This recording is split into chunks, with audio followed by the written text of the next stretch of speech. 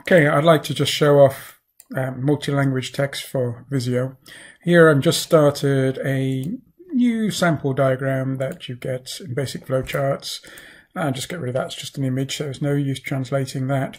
But let's zoom in here and we can see we've got in English, as you can see it's English United States here at the moment, and we've got, well, text within the process shapes, and we've got text on the labels, and we've got page names, and this is actually a hyperlink which goes through to the sub-process page.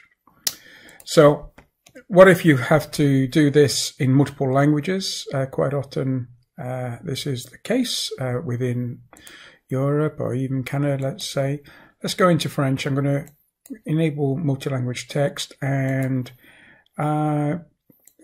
change it to France there. Now these are just most recently used ones, but you can go and select from the alternative languages any of these languages that are valid for Visio, and we can translate them automatically if we use the Microsoft Translation Service.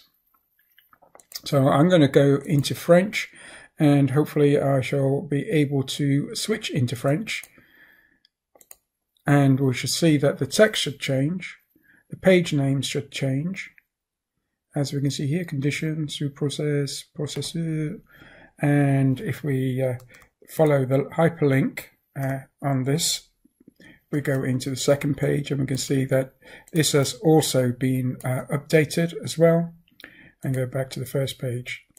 So we can see how easy it is to switch between languages and do an automatic translation if we want. We don't have to do an automatic translation, especially if you've already translated it, then you're just wasting time. So I'm just going to switch back into English for a moment. There. And we can see that we can easily switch between the two different languages. Now let's add in a third language, and I'm going to go to German. And again, I'm going to do an automatic translation when I do a switch. I can do translation without doing a switch between languages too by following these buttons. And so if I just switch and change it from English into German, Deutsche, we should see that now our text and our page names have been translated for us. So if I open up the text window here, we can see I can either have it going along the bottom like this, or I could drag it to the side, but we can see here that I've got the German and the English there, or whatever alternate language you've got there at the moment. I haven't translated into Gujarati or Korean yet, but we'll show that it does handle that as well. So I'm going to go into languages, and well, let's just switch back into English and translate from the English rather than going to English to German to Korean.